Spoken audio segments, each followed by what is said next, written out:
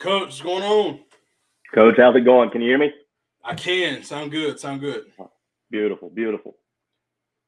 All right. Ready to So, roll? yeah, I'm ready to roll when you are. If you want to present, and I'll get out of your way. You can get going.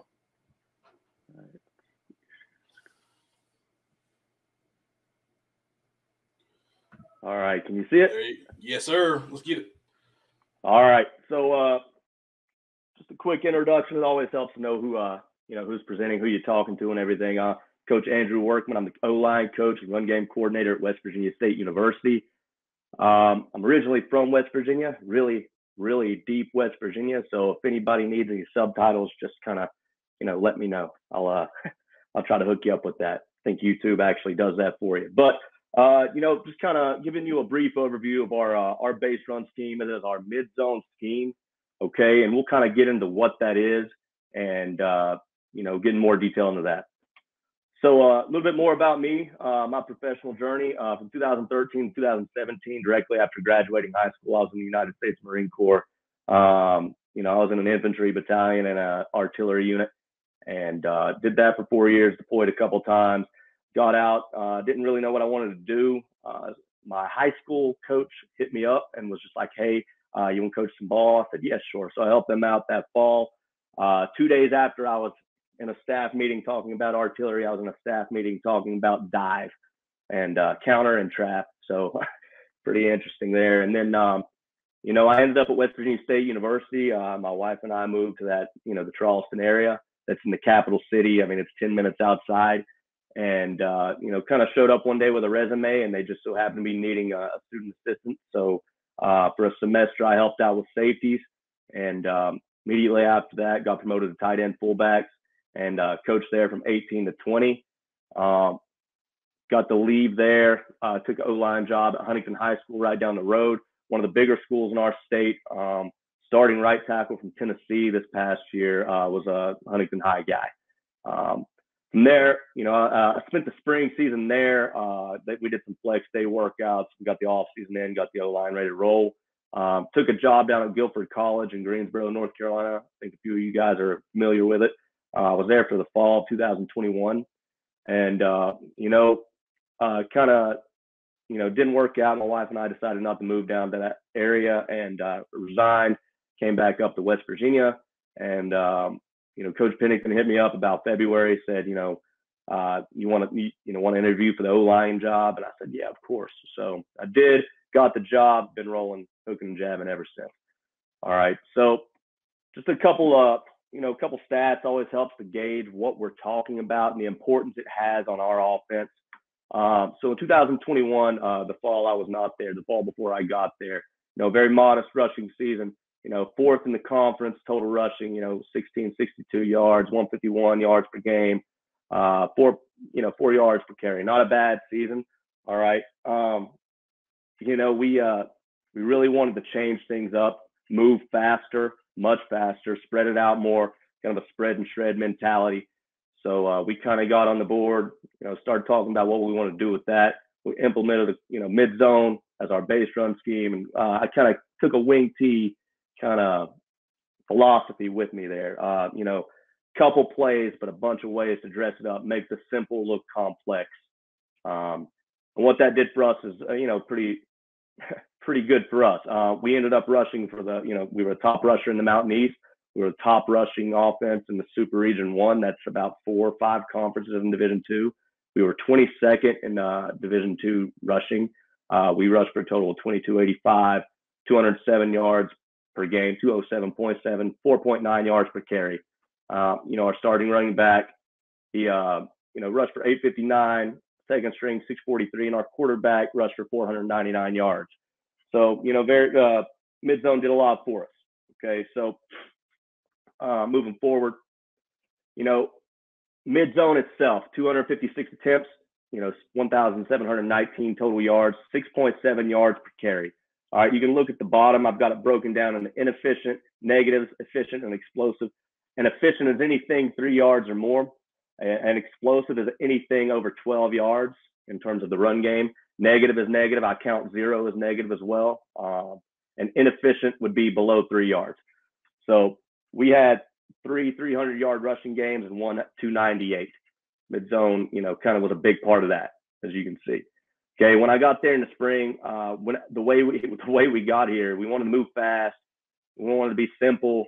We wanted to have all the answers there. We wasn't quite athletic enough to run wide zone, get there moving. We wasn't quite big, and dominant enough to run tight zone consistently or run power every play. So we needed a middle ground. One of my first thoughts were, go gap scheme, go GT, but really it just didn't mesh with the rest of the offense. So ended up on mid zone late in the spring. Okay, just to show you kind of what we're working with, personnel wise, because I feel like when you develop a run game, you have to take personnel into account. Okay, we had 4 linemen under 6 foot. We only had one at 6. You can see right there. Our average, weight was 280 pounds. So we had some really small guys, really, not a lot of large guys, but that's kind of what we were working with. We were a lot like a hand, right? You got 4 fingers and a thumb. Okay, we had a guy who looked like a bowling ball at right guard. We had a guy that looked like a Division I tackle, left tackle, and we had a center playing right tackle. So that's kind of how that went. All right, what made those guys different is whenever I first got there, something, I met with a lot of the upperclassmen because a lot of those guys were there when I was at West Virginia State before. They wanted to, really reemphasize that dominant, just violent culture. Okay, so that's the first thing that I started doing when I got there, is just reestablishing we're going to come out, punch you in the mouth, and keep punching until we can't anymore. That's part of what we do. It's not about what we do, it's how we do it. I think the G.I. Joe thing on the left, knowing's half the battle. The other half is extreme violence. All right. Straight from our manual, this is our culture. A lot of the guys recognize this through Cobra Kai and Not Karate Kid, and that kind of hurts my heart a little bit, but it is what it is. I think, what's more beautiful and more fitting to an offensive lineman than, strike first. You want to get your hands on somebody, strike hard, knock the breath out, get them on their heels, show no mercy, follow through, take them to their coach on their sideline, make them ask to go home. All right, our core values: family, aggression, accountability, commitment. Okay, mission. Straight from my mission statement. All right, build. All right, we want to build a culture of growth, respect, and violence. Again, there's that word violence. If you're not playing violent on the O-line, all right, then you're going to get yourself hurt. You're going to get somebody else hurt. Okay, somebody on that line is going to be playing violent. You need to be one of them, period.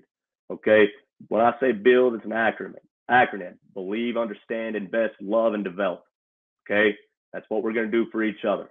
All right, we're going to move defenders from point A to point B against their will, period. We're going to protect the quarterback, period. All right, we're going to police the pile. If there's a pile, it's moving towards the enemy, period. Okay, our mindset. All right, we're going to move fast. We're going to break things. Okay, if it's worth doing, it's worth overdoing. All right, whatever it takes, that's what it takes, and the obstacle that's in our way is our way. Okay, I don't just scream things into existence. Now, I've got some good vocal cords on me, I'm told, and I get creative with some profanity, I'm also told, but I don't just scream it into existence. I did teach high school for a while. I believe there is a progression to everything, and I am not original with this progression. A lot of people use this progression. It's just, me putting my thoughts together and enabling me to have a progression to teach. Okay. Now this clinic is based on the scheme, so I want to get through this, individual part pretty fast. So if anybody wants any of the film for the individual drills or the progressions, hit me up. I'll have my contact info at the end. All right. My teaching progression is pretty simple. It's up here. We're going to talk about approach, contact, and follow through. All right. Approach, contact, and follow through. Here's a good example of what I'm talking about. Just a little example of mid-zone indie progression. All right. Approach, we're going to get on board starts. After that, read, react boards. So basically, we're going to have a first level defender. He's either going to make a move or he's going to press vertical. Our guys got to take that lateral step. They got to see what's going on. They either climb and pass off, or they, throw them out and drive.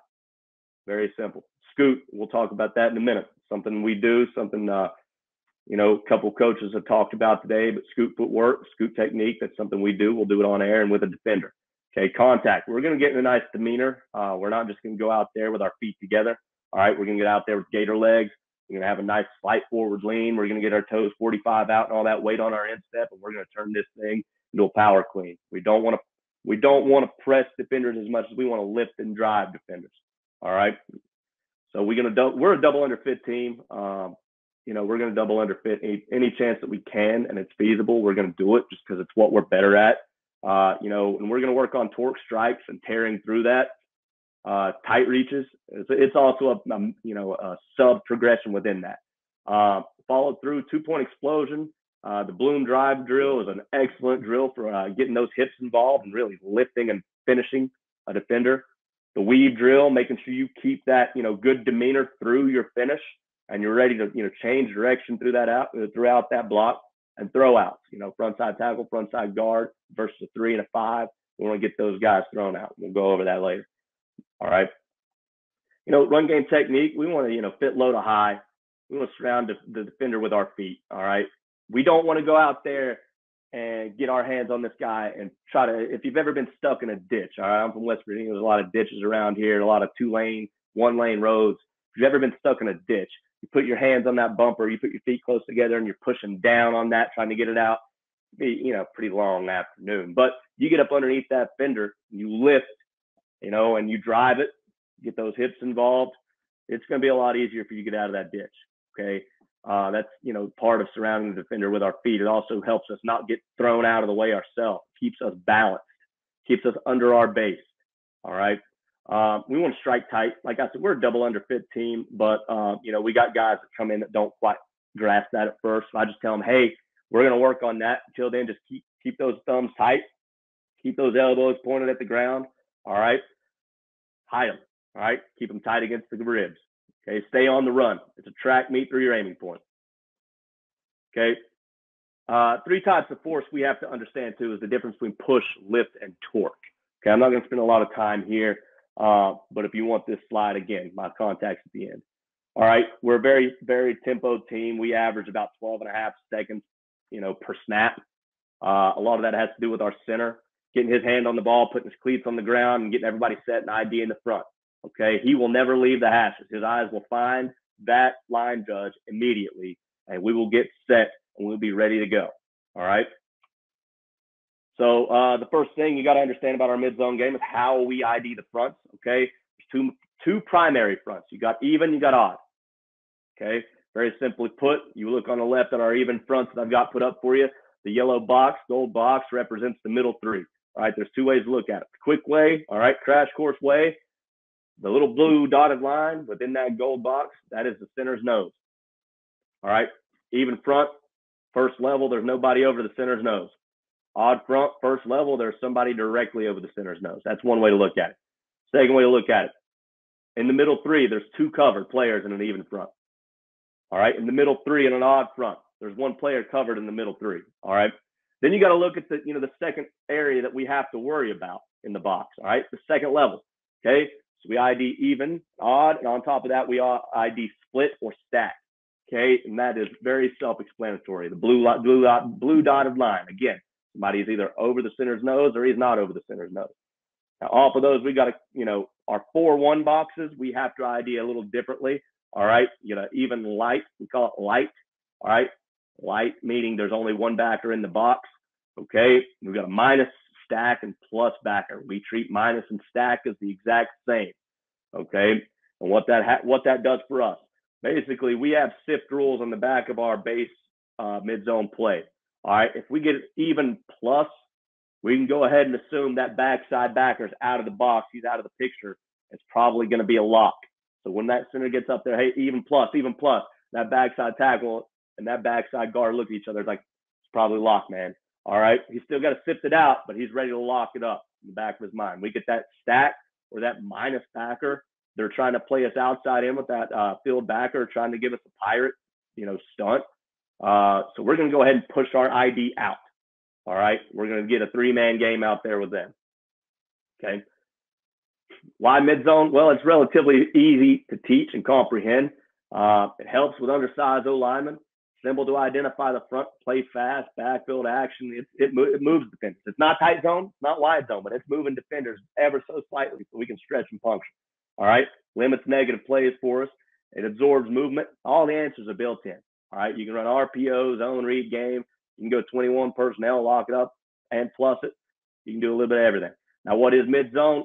Very simply put, right here, tight zone, running backs aiming towards that backside hip of the center. For us, we do not ID linebackers. All right, we track everything. We're moving so fast. That's just what's easiest for us, and it also helps us as O linemen teach the scheme better. Okay, so when we know we're going to take the most dangerous player to our spot, all right, now all those framing defenses, those defenses start in the 4-2 and they want to get a seventh hat and box by bringing that safety down, rocking those backers back, or vice versa. All right, we're taking the most dangerous man to our spot. We're accounted for. All right, so multiple reasons why we track it. Another reason why we track it is because I tell the guys all the time, we don't block fronts. I don't care what front they come out in. We don't block fronts here. We block fits. We learn defensive fits very, very thoroughly. Okay.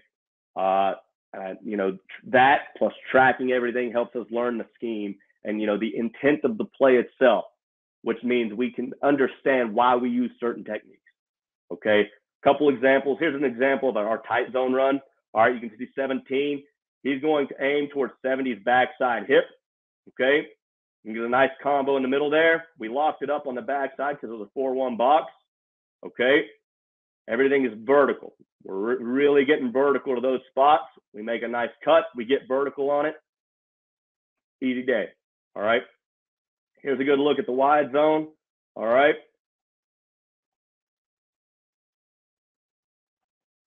Everything is just wide. Very, very wide. Now, that front side 5 tech decided he wanted to contain. So this is just a much stretchier version of our mid zone at that time. All right, everybody's on a run. They're running that track meet. We're stretching and puncturing at a much wider angle, okay? All right, running back rules. Now, you're going to notice I put a question mark up at the top over the title. Why do I do that? Well, you give these running back rules, all right, to the running backs. But what you got to understand is you got to be like water with the running back position. Those guys aren't offensive linemen. They're not as technical. The great ones are, all right? But again, you got to understand your personnel, okay? Understand your personnel. Be like water, all right? Fluid. That being said, we're going to aim him towards the front side guards, front side hip. We want to hit this right up B gap, all right? We want to hit this right up B gap, okay? Now, running back rules. He's going to read the first down lineman, pass the center. First down lineman, pass the center. If we're running towards the 3 tech, we're going to check for pinch, read the hat, all right? On the backside A gap, make a cut, okay? If we're running towards the open B gap, we're going to press that combo and read the center's block. If he gets hat over that 2-eye or shade, we're hitting it. We're hitting the front side. If you don't, we're hitting it right up there, right off the center's butt. All right, here's our rules. We got basic covered, uncovered rules. And here's a little tree. I've both kind of bastardized and put together for myself. And, I'm not original. I don't claim to be. I don't claim to be a guru. I just take what I find and I implement what works for us. Okay, that's huge. Find what works for you. This works for me. What is covered and what is uncovered? Covered, there's a defender on your body somewhere, whether he's shaded front side, head up, or back side. We treat head up as back side. What is uncovered? There's nobody shaded on you at all on the first level. Okay. All right. We're always going to step play side. We're lateral, vertical footwork, or scoot. Okay. One of the two. Okay. Very simply put. I won't go into this too far, but basically we're going to get a knee read if we're uncovered to the play side with an open gap. Again, combos. All right. If you're covered backside, half man. If you're uncovered with a closed play side gap, half man. All right. These are just all that explained. All right, we won't go into it. Scoot technique, why scoot? Okay, scoot. All right, scoot's a 3-step progression. All right, it's when you need to close space and get vertical while staying square. All right, you get nice vertical push on it. You can rewind and get displacement against movement. All right, it allows you to get on the same level as the post or lead man, depending on how you call your combos. All right, again, gives you leverage. When you want to use it, uncovered O-lineman in our mid-zone scheme is going to probably scoot. All right, and there are certain situations where we won't, like sifting, all right, on the backside versus the head up technique, all right, and a stack linebacker in combos. versus loose techniques. You get that play side nine technique, that 4-eye with against the front side guard. That's when we're going to use it. Okay, just a couple drills we do to work scoot. All right, man in the middle is our center. This is really good for him. All right, getting vertical on that third step, staying square, keeping those hands and elbows tight. All right, he cheats and checks his feet at the end. All right, bad example. Guy on the left, you can kind of see he hops about 3 times, but he doesn't actually get his feet in the ground till he's working vertical. If that happens, all right, you can get knocked in the teeth and you're going to end up in the running back's lap. We don't want that. We want to attack them on their side of the line of scrimmage. Okay? Just another example of it right here. Full line, all scoots.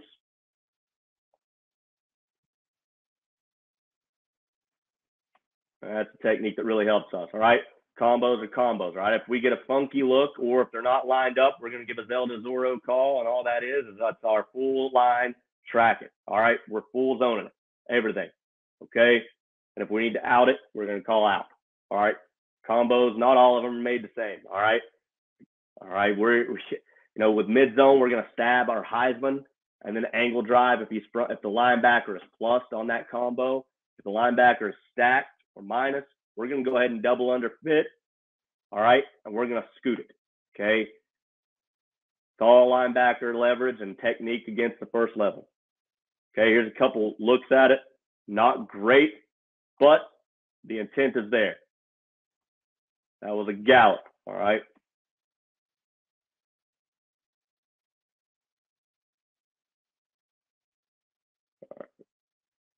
So here's our base mid-zone full, all right? We're not locking the backside, okay? Again, covered, uncovered, all right? Here's what we're looking at. Again, aiming towards that B gap. We get the 3-tech front side. Running backs reading the 3-tech.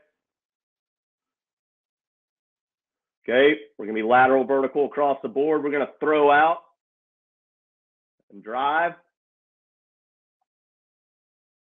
This is a great bump by our center, okay? He uses scoot footwork here. He bumps that 3-tech over, opens that A gap wide open, and climbs to the linebacker. Running back sees that. He runs off the center's butt. Backside, against that backside shade, there's 3 ways you can look at it. You can ricochet that, you can fold it, or you can do what we do against, base looks, which is we're going to tell that guard the same thing we tell the front side guard. You're lateral vertical. I don't care if you reach the guy. All right? You're going to double under fit him. If he contains that A gap, you are going to torque, throw him out, and drive him. All right? You're going to expand that backside B gap 3 gaps wide. If you get hat, you're going to press vertical and reach him. That's simple. All right, backside tackle, he's got sift rules.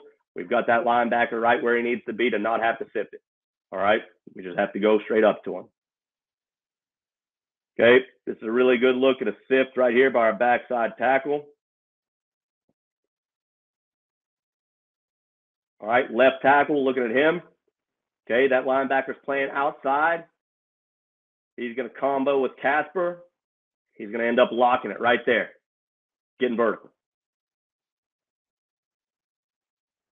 Another thing that works for us, all right, here's a good look against movement. All right, you're going to see the defender on the left. They're going to try to do an inside game on us. That lateral vertical footwork allows us to get hands on. All right, get just enough of them. Here's a really good backside cut by our running back. Okay, we get the front side shade. We get a nice pass off by our front side tackle. I think if we hit this front side, we're still good to go, but we decide to cut it back. Okay. Try to get a little slant for some reason by that 3-tech. Pretty sure he messed up there. We pick it up. We're vertical. We're scoring touchdowns. All right. So here's a good look against odd. Okay, we get that 4-eye front side. We're going to use what we call a surge on both of these combos. Well, on the combo right here, because this linebacker is plus on this combo. What that means is we're going to ricochet right here. We're going to scoot, try to take this over, and we're going to ricochet right there. If we get any sort of movement, he's just going to go ahead and tight track it up. All right, staying under control. He decides to tight track it up. We hit it out the front door. We score. Okay.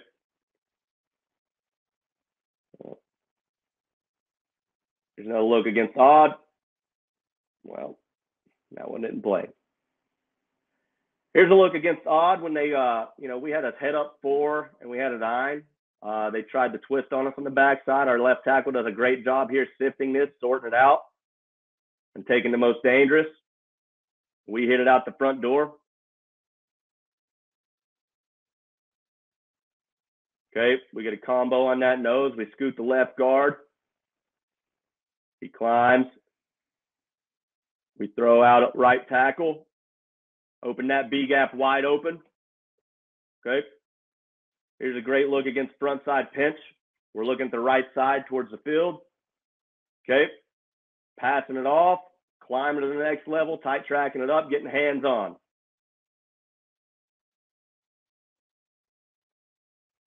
Here's a great Rico by our left guard here. Ricochet, they called surge here.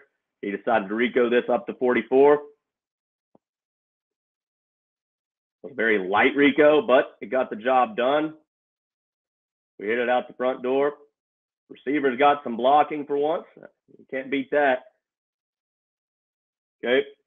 And, another part of this game, again, our quarterback rushed for 499. When they start over pursuing and they start playing unsound on the backside, we just tell our guy to rip it and run. And he does that. Okay. Rip it and run. He scores there. Okay, right here. We full zoned it. That calls him to overflow. Nice boundary pull. He's off to the races. All right. Okay, one of our 11 personnel variations is we're going to put a tight end on the front side. We're going to plus it. We call it plussing. Okay.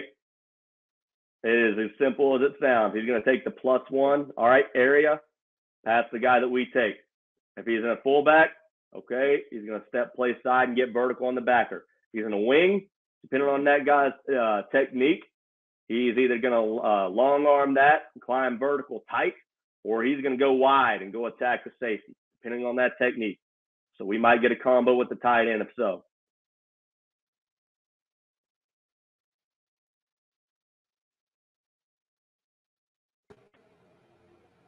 Variation. Hey, Coach, I'm going to let you roll until I can get a hold of Coach Carlson. All right, good to go. Hey, so one of our adjustments, again, we call 4-3 box, kind of how we call 4-1 box even light. We call 4-3 box even heavy. When we plus it, when we hear that even heavy call, our tight end is going to make a call to our quarterback and our O-line. Our O-line knows it automatically, but just to make sure he's making that call, okay? And what it does, instead of us, locking in or doing anything on the backside like that and our center working to the middle linebacker, we're going to go ahead and push it out, all right, to that overhang or that third linebacker. We're going to let that tight end take the mic, all right? I don't have film of this yet. We were not put in this situation, but get past this. All right, it's a good look at our lock, okay? So it wants to play. This is our lock variation. Okay, they try to twist us on the back side here to the left. All right, we get nice footwork and a nice throw out on the play side. We pick everything up. They try to fit it like inside zone and go downhill. We hit it out B gap, and there's nobody there to account for us. That's the thing about mid zone, gentlemen. All right, teams will want to fit you like inside zone, tight zone, and teams will try to fit you like wide zone. Neither will be correct. Neither will be correct. All right, neither.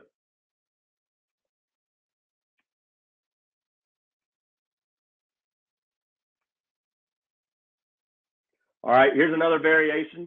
We call it weird and wild, or we did at the time.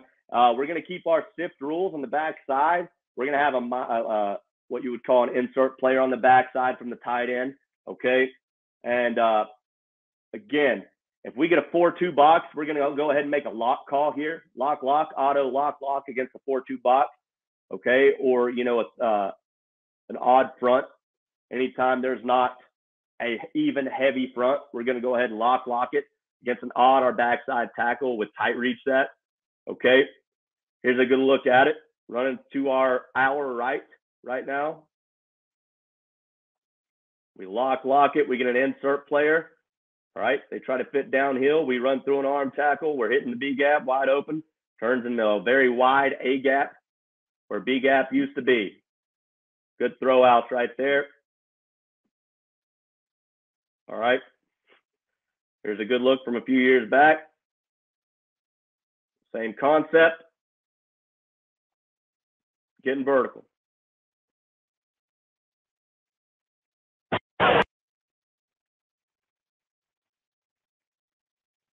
All right.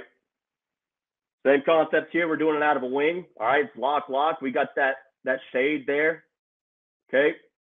So we're going to drive that B gap wide open. Look at the spacing we get from that. Again, not telling that right guard to reach here. He's going to be lateral vertical, and he's going to throw this guy out. This is one approach you can take if you don't want to ricochet and you don't want to fold.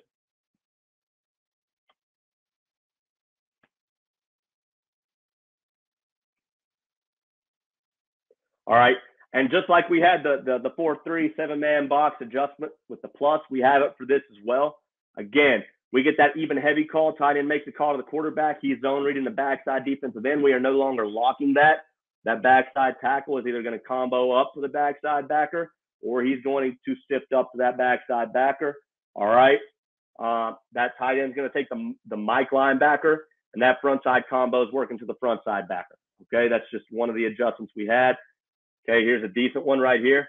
I think he ends up passing this off and collecting most dangerous. Hey, Coach, let me get you finish this one up, and I'm going to get Coach Carlson in. All right, good to go. One more clip here. All right, we get a nice motion. Okay, 4-3 box, even heavy. Okay, they slant on us. We get a nice pull there. Okay, just a couple adjustments we have. Now, again, some of the adjustments you can do. This is the last. I won't show any film because I'll get into it and I'll talk for 3 hours. But some of the other adjustments you can do, again, is folding. All right, so pinning and pulling. And what we do is the puller ends up being so if we pulled the center, if we ran what we call the coochie pull, okay, our front side guard is going to block back on that shade or 2-eye. Our center is going to skip pull around and become the new right guard of the scheme, taking his zone. Okay.